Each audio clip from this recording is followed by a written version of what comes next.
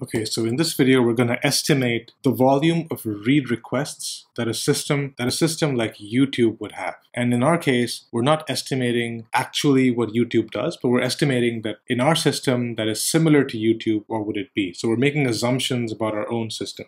And again, capacity estimation is something we usually recommend not to spend too much time in system design interviews. And so we highly recommend you do this as quickly as possible in an actual interview, if required by the interviewer. So we'll follow our three-step approach, which is defining the metric, making assumptions about the system, and then calculating the actual metric. So what is the metric we're looking for? The metric we're looking for here is how many video read requests do we get per second, right? How many requests do we get per second in our system? Now here's a few assumptions that we'll make. One assumption that's crucial is that the system requests for videos 10 seconds at a time, right? So 10 seconds of video per request. So this is usually the case in today's video players that use adaptive streaming. They don't load the entire video at once. They'll load video in chunks. This 10-second number can be different in the actual system, but we'll just assume 10 seconds for now because it's easy to do math with 10 as a number. In general, we'll try to pick numbers where it's easy to do the math. Another assumption we'll make is that we have 1 million users. Again, this is a small number. The actual YouTube has a lot more users, but we're doing this to keep it simple, right? Otherwise, if you say 100 billion or something, you're going to have to deal with larger numbers. And you can clarify this to the interviewer. Okay, so you have 1 million users. What other data can you use to estimate how many videos will the user request, or how many video reads will the user request? Well, one good assumption here could be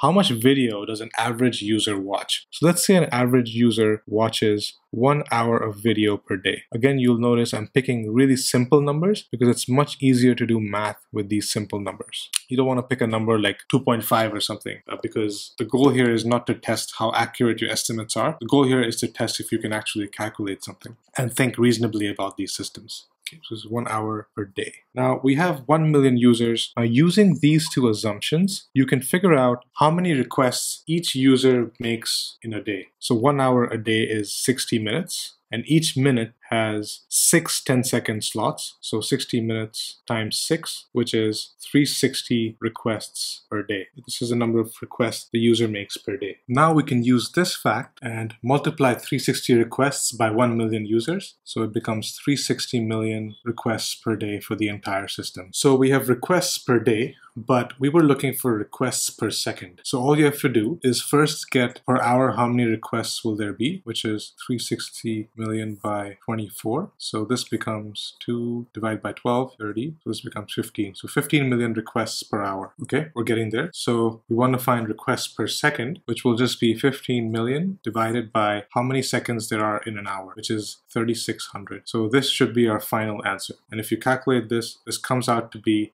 4166.66 or approximately 4,200 requests per second. So this is the number of video read requests per second. Now again, we've made these assumptions, which you can tweak, but the general idea is to follow this system. You define a metric, you make these assumptions, and you do your calculations according to these assumptions.